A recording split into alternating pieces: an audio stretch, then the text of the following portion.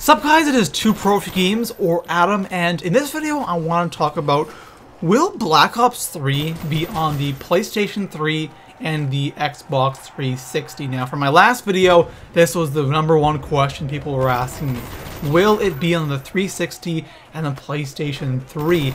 And I've been talking to a lot of people about this, not just recently, but over the course of the year, because it's been, a lot of people have been asking, will the next COD be exclusive to the current gen consoles? And by the way, current gen is the PS4 and Xbox One. Previous gen is the PlayStation 3 and Xbox 360. So a lot of people do think that the next Call of Duty possibly could be only for current gen consoles.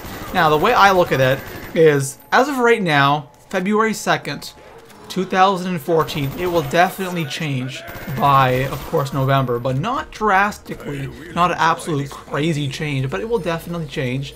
But if the game was to be released right now, it will absolutely 100% definitely be on both current gen and previous gen, and I'll let you know why. So as of right now, again, the PS4 has 4.7 million units sold.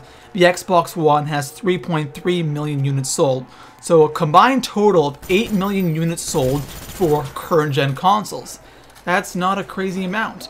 Then when you look at the PS3 and the Xbox 360, the PS3 has 81 million units sold and the Xbox 360 is at 80.2 million.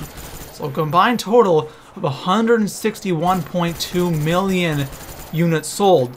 So if there's 161 million people playing on the previous gen and 8 million people playing on the current gen, there's absolutely, it's impossible for them to not release it on the 360 and the PS3. That would be absolutely the stupidest move you could make, because there's just not enough people playing on the current gen. Like I said, the numbers will definitely change. Maybe if even if the numbers for Xbox One and PS4 are both at 10 million, there's absolutely no way that they're not going to release it on the PS3 and the Xbox 360. Now, what I think what they're going to do is they're going to release it on both gens, current and previous, but there will be restrictions on the previous gen.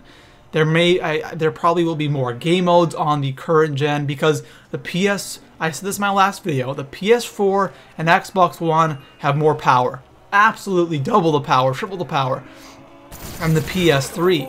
So on the PS3 and Xbox One, we'll be able to handle a lot of stuff, like ground war for COD Ghosts. There's no ground war on previous gen. It's only on next gen.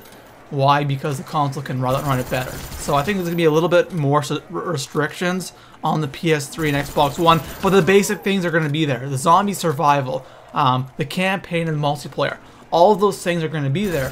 But maybe on next gen, for zombies, there's going to be some more game modes like TDM and free-for-all and grief and all these types of game modes.